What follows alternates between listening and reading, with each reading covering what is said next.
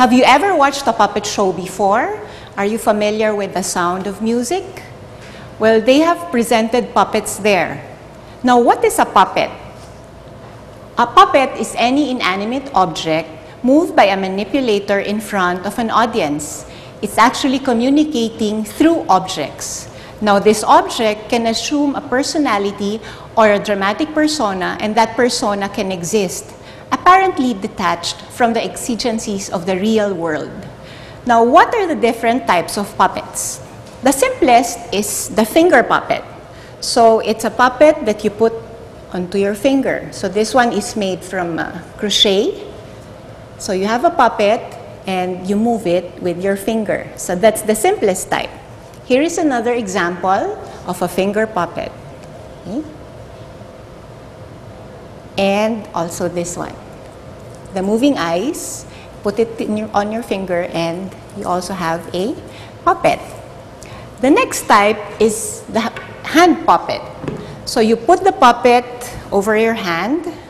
Okay. So you have fingers to move the head and fingers to move the hands. So this is a hand puppet. So you have two faces. You have the happy face and a sad face. Now, a more popular kind of puppet is the Muppet. If you've watched Sesame Street or the Muppet movie, then you would know what a Muppet is.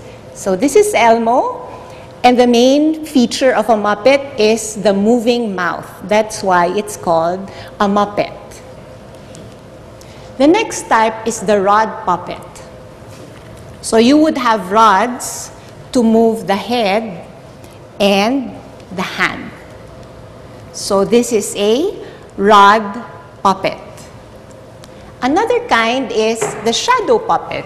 So it's a two-dimensional object. It is flat, and you need a screen or a white cloth, and you need a source of light so that you're able to project the shadow on the screen. This is the shadow puppet. And another example is the string puppets. You actually use strings to manipulate the puppet.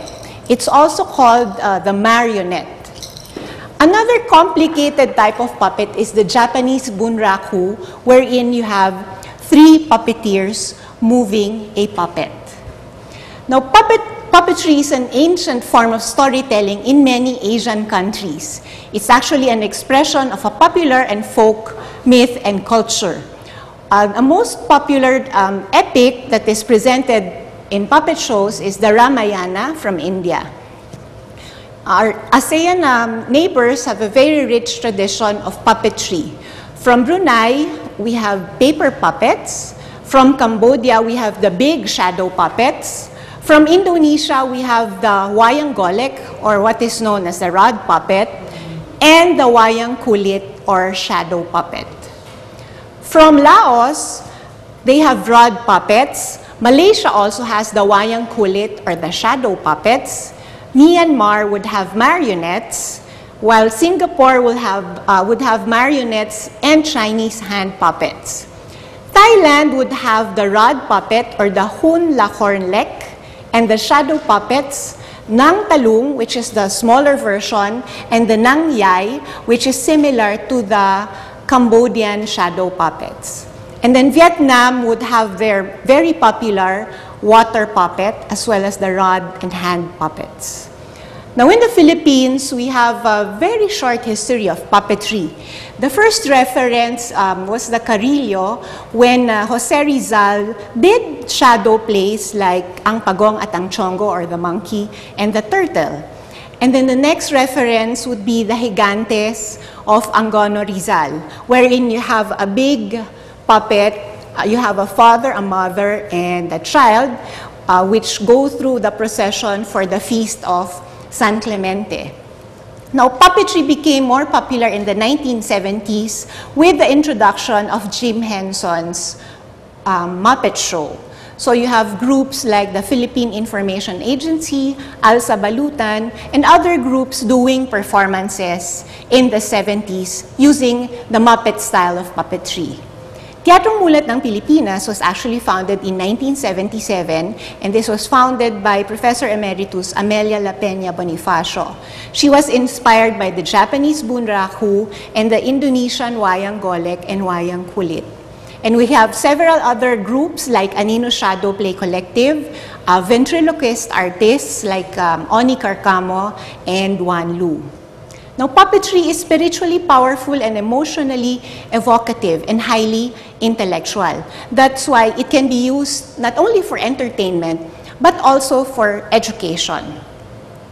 Now, how can it help in educating not only children, but even young adults or adults as well?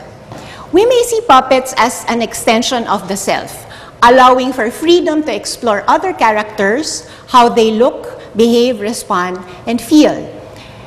Sometimes when you have puppet shows and children use puppets to express themselves, it gives them confidence in speaking because the attention is focused not on the child or the speaker, but on the puppet. Of course, when you do puppet shows, there is that enjoyment in watching shows because this is how children engage with their toys in playing. So they see the puppets as dolls or toys. It also brings to life and animates a situation which can then be broken down and discussed. So if you talk about literature, then you can talk about how to create a short story or a short play and then come up with a puppet show. Puppetry can also engage observation and participation in situations with distance and having time to reflect. So you may be involved in the creation of the story, but there's also some distance when you try to analyze what should we perform, what should the character be like, how should the character behave. And then it's also puppetry can also help in giving purpose to the investigation of communication through presentation and shared assessment.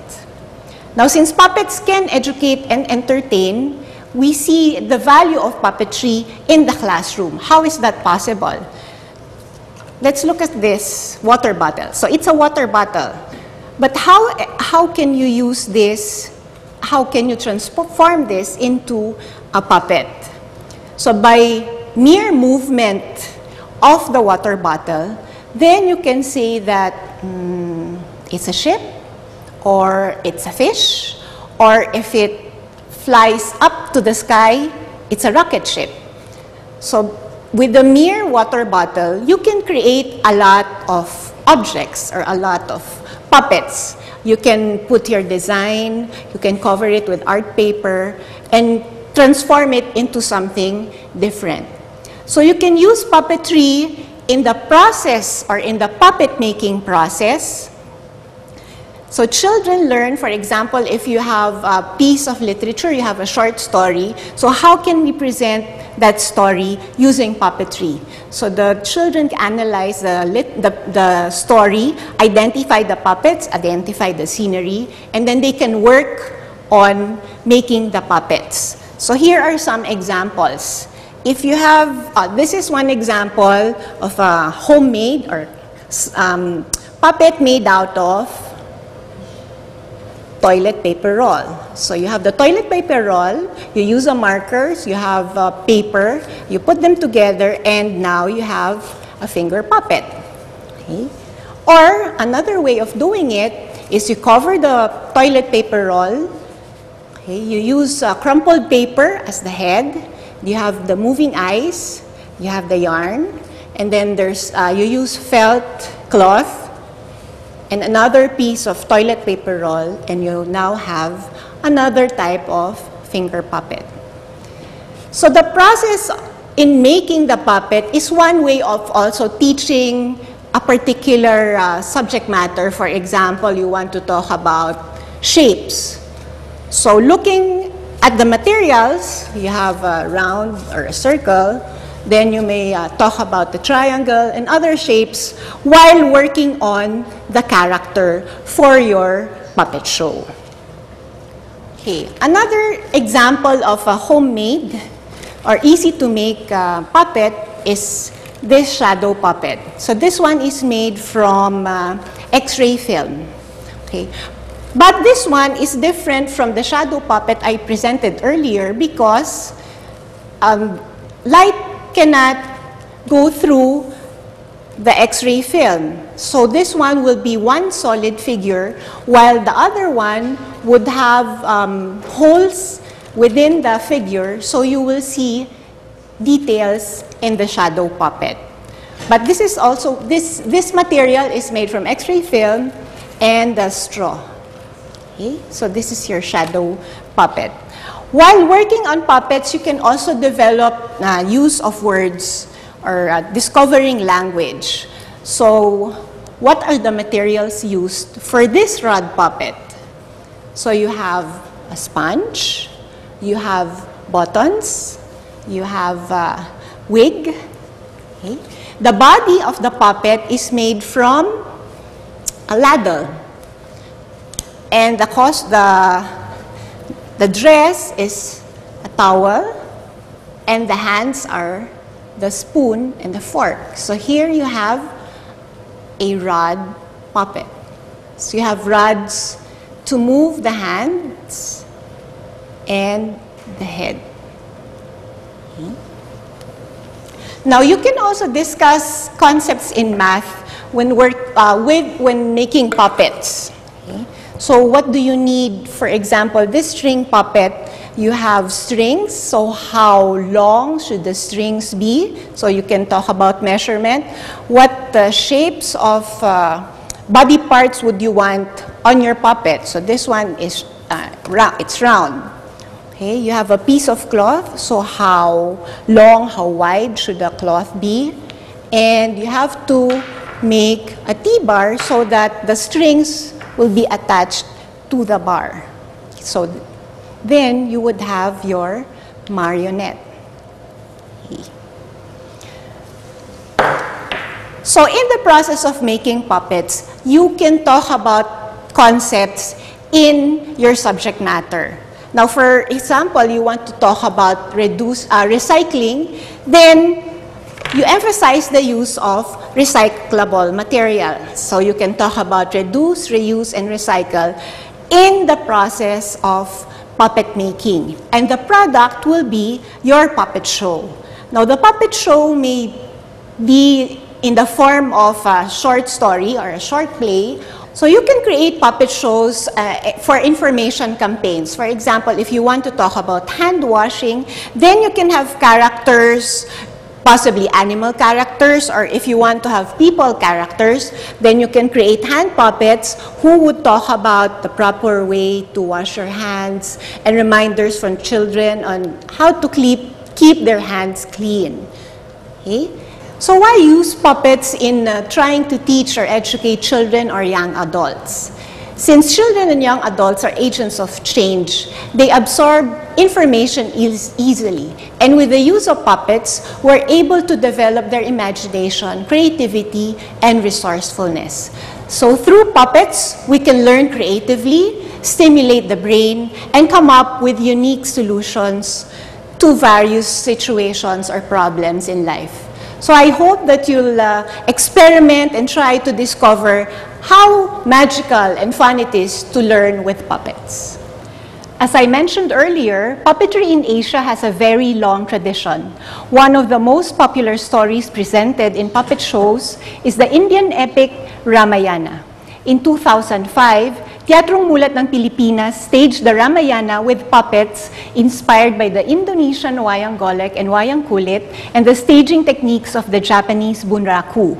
The puppeteers were dressed in black to signify absence or nothingness. The puppet play Sita at Rama, Puppet Ramayana, was written and designed by University Professor Emeritus Amihan Bonifacio with a brother and sister team of Cynthia Alexander and Joey Ayala, who composed and arranged the melodies for the lyrics of the songs under the direction of yours truly. Here is how the story goes.